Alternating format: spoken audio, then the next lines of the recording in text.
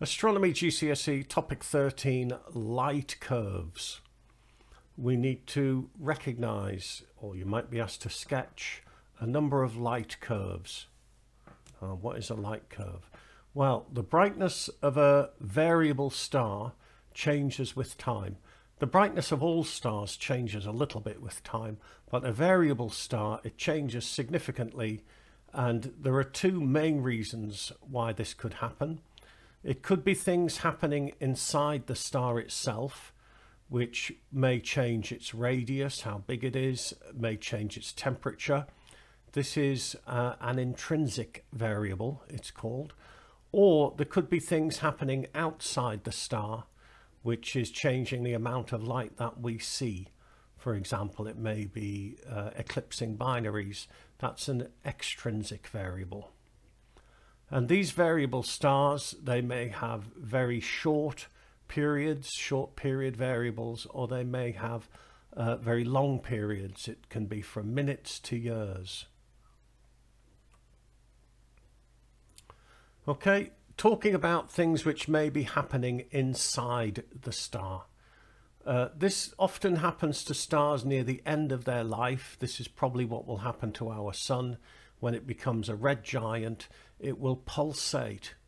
It will get bigger and cool down, and then gravity pulls it back in and it gets hotter, and then it expands again and it cools down and gets bigger, and then gravity pulls it back in and it gets hotter again, and it pulsates. And as I said, this is what will happen to many stars as they approach the end of their lifetime. They will pulsate like this. Here are some light curves for some long period variables, and it's basically the brightness goes up and down regularly as the star pulsates. These ones have a period of about a year. You should know, it's in another video that I've done in this topic about Cepheid variables and why they are very, very important, how they are used to measure the distance. They are standard candles. You can use them to measure the distance to galaxies. They were very useful for Edwin Hubble. The interesting thing about them is that the longer their period is, then the greater their absolute magnitude.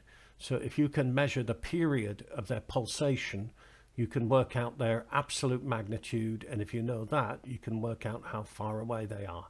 Cepheid variables. Now, when very, very big, massive stars reach the end of their life, they explode. We'll talk about this in topic 14. This explosion is a supernova, a very, very bright explosion. It's like a bright star. If we could see it from Earth, a bright star appears from nowhere, and then over the next few hundred days, it dies away and it disappears. In 1054, Chinese astronomers observed a star in the constellation that we call Taurus, and then this star faded away over a couple of months. And then if you look where it is now, where it was rather, you see the Crab Nebula, which is a supernova remnant, and somewhere in the middle of the Crab Nebula there is a black hole. Another type of explosion is a nova. Now a nova, not as big as a supernova, you've got two stars. One of them is a white dwarf and the other one is a red giant. And what happens is that the gravity of the white dwarf is gobbling up material from the red giant.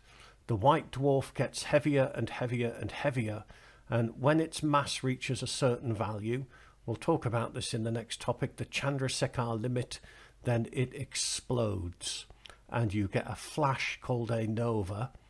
And then what may happen is that it could do this repeatedly. So it flashes and then it gains material again, and then it flashes again, and then it gains material, etc. This is a nova.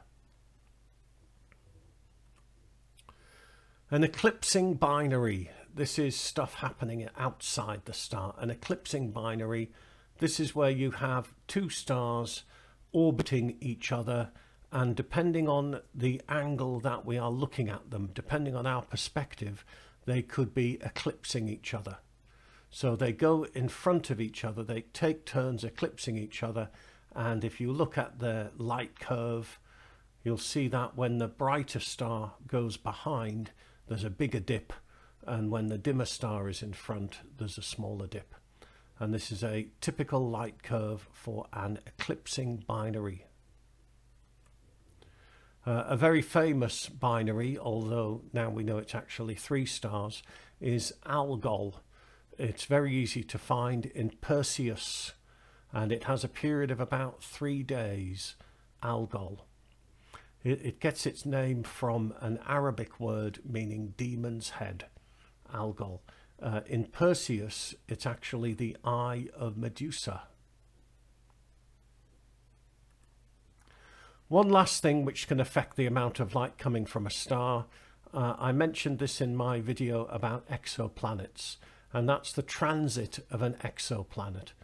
If an exoplanet goes in front of a star, then there will be a dip in its light curve.